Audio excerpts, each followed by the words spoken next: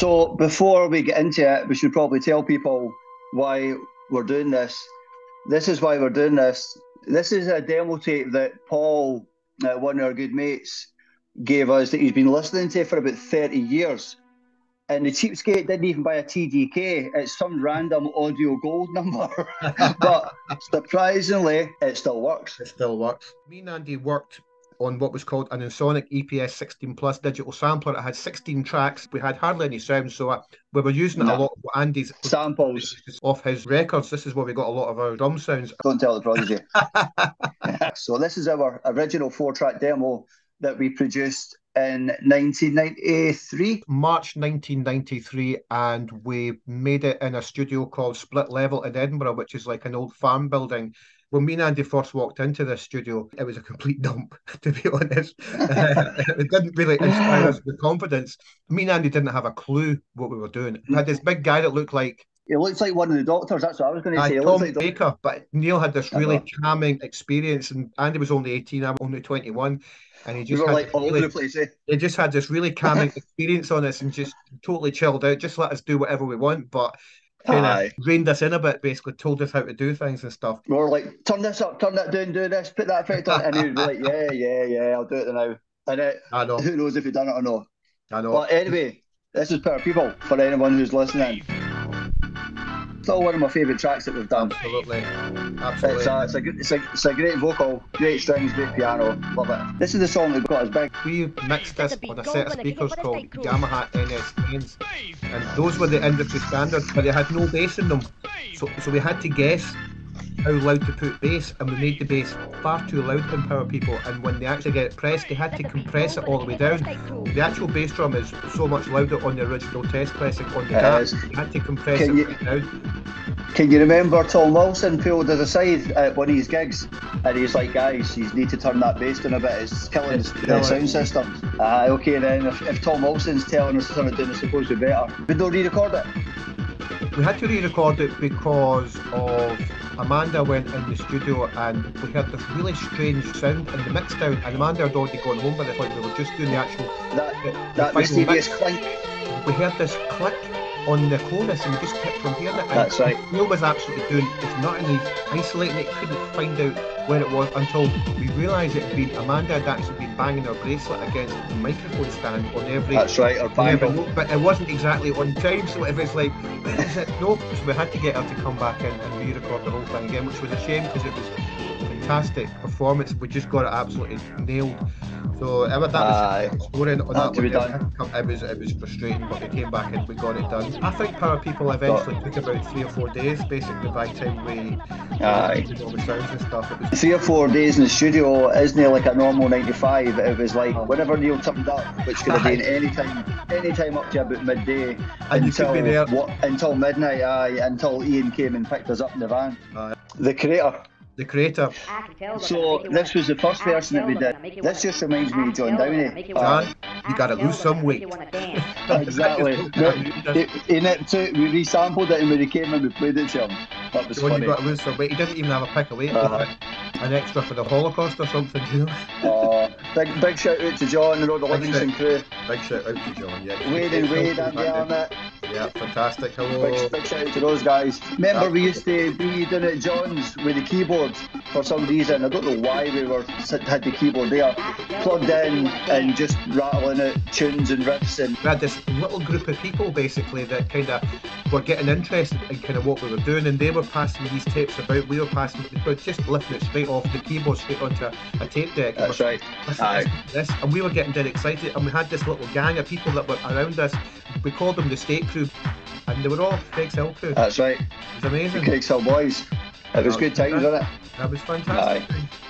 I love this bit. I used to love these bits. I used to love this bit. The bits with the 16s. Yeah. I love the sample. I am the creator. It's a bad idea asking you where the samples came from because 9 times out of 10 they've been stolen off of something, so I just didn't want to know. 9 times out of 10 I couldn't remember. I just remember like rifling through my records and going, oh, like that. So that's why when we remix stuff, we could never quite get it the way we wanted it because I couldn't remember where I got the sounds from. We could have added a bit of delay in a few places. We could have added lots of different things. We could have just actually We could worked on have, it. In fact, Neil actually said on the 3 tracks, apart from Power People, which we did really, really work on, which actually paid off, he said, oh, I wish you'd done that with the rest of the tracks, but we didn't have the cash. We were literally... We never know. We were scared. We had a slot. I would have a slot to basically go in and produce a 4-track demo, and that's all we wanted to do. I know. And we had spent probably a lot of time on Power People. We didn't have much time or money left to do the rest. Neil had a really, really comfy seat for working in front of the console, but the other 2 seats had spikes going through them. Worst seats ever. So I know. No, I sat on the floor half the time. I sat on the floor, like stuck to the floor. Here we go, hardcore. But the irony is, it's not hardcore at all. It's just like our usual kind of happy birthday. We were shiting right in lyrics. So we did better place. Better place. That was one of your efforts. That was awful, man. I'm glad we've not dug that up anyway. I can't even find it. I know, I'm glad we don't have it. If anyone digs up that tape, I'm putting a hit on them. I do not want to hear that song again. Honestly. I think the next time I love this piano and string piece. Yeah. Me too. I remember sitting up all night writing the wee piano bit for this, which is really simple. And it was just one of those, no sleep, an all-nighter, keyboard in the kitchen, sitting in the bunker, and just perfecting all the wee bits. I totally remember it. I loved it. And it's the same. It's exactly the same hi-hat, clap, and kick as in the Creator, because we didn't change the sounds at all. Yeah. Remember that? To the speaker. Now that is obviously my voice, but it's obviously speeded up. But we had to do it. We had to record it in a slower tempo so we could speed up my voice because you didn't have time stretches. Well, we never had time stretches. We couldn't afford a sampler. Everybody else did. Everybody else had time stretches. Time stretching didn't really come in properly until the kind of mid-90s properly because nobody had. When did the Akai sampler come out? Because that's what everyone had. Remember everyone was using the Akai? There was different Akai samplers. There was different. I don't think they all had time stretching. Time stretching was a more modern thing. Oh, there's a wee riff. I used to love that live. Actually that was bouncy. We remixed this track another 2 times after this. We did the 1994 version that we still play now is probably my favourite version. But it is good listening to this. It is. It just takes you right back, Takes you right back. I mean, we were basically writing tracks in my bedroom in John Downey's house.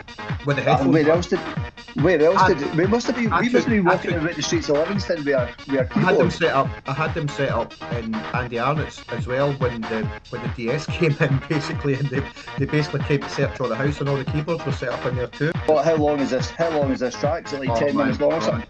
I know, Andy. Sorry. That was you. It was always me.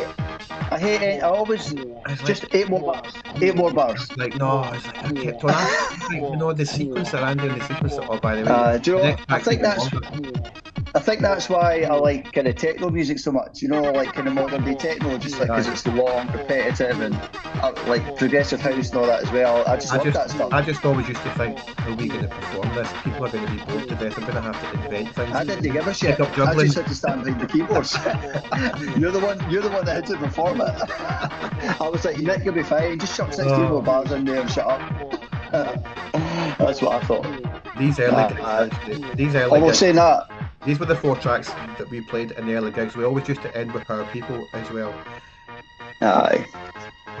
That was it. That was our set. I bet people were relieved when they heard that. Oh, here we go. Does this one not last for like 10 minutes as well? I think it does. Do you know what? Have you ever thought that we should maybe remix this track just for a laugh? But make it like much shorter. Change all the sounds. I tell you what, it had some great bits in it. It had we put this through Neil's desk and we phased it with the EQ. Right. So you remember that stuff? I don't remember all the technicalities. I just remember pushing buttons and flipping things over and writing riffs. A good sound off that. Such a repetitive riff, though, eh? take about half an hour off it and it would be a better track. Do you know, it's quite funny that it's actually called Who the Fuck Are You, but really we should have called it Who the Fuck Are We? We were nadies. Who the fuck are you? Oh, that was us like.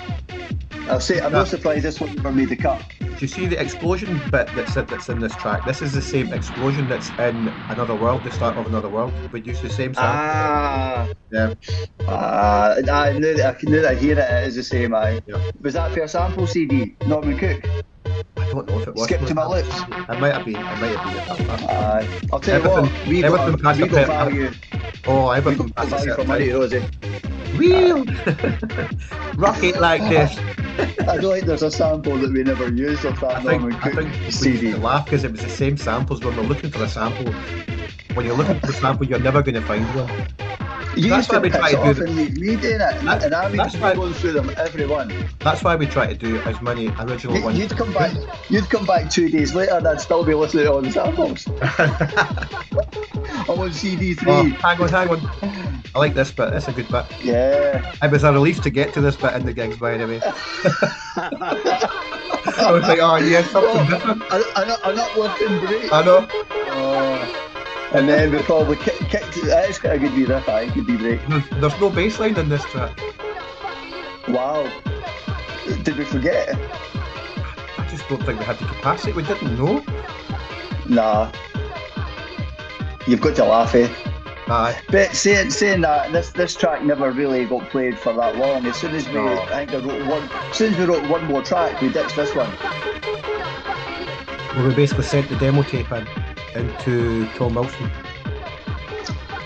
Aye, was it us who sent it into him? Aye, so we sent him in a 4-track demo, that tape into Tom Wilson, and we played the Lido Club in Kirkcaldy a couple of days later, and Ian, our manager, got a phone call from Tom Wilson saying we would like a record deal. That's how we got our first record deal. Based on Power People. Based on Power People, and they took their next favourite track, The Creator, as the B-side. I don't know where you're on the track, but I'm at the bit that it slows down. So anyway, that's the 4-track demo. That's the 4-track demo. That's the 4-track demo, and a wee bit of history, and a wee bit of info on how it came about, and a bit of a laugh stuff. And there it is there. I'll get, once you can edit all this, Nick, and I'll get this uploaded to YouTube. Perfect, so people should be watching this on YouTube if they're watching it. YouTube, yeah, okay. So they can leave some comments down below. I know, keep them clean. Right, bye.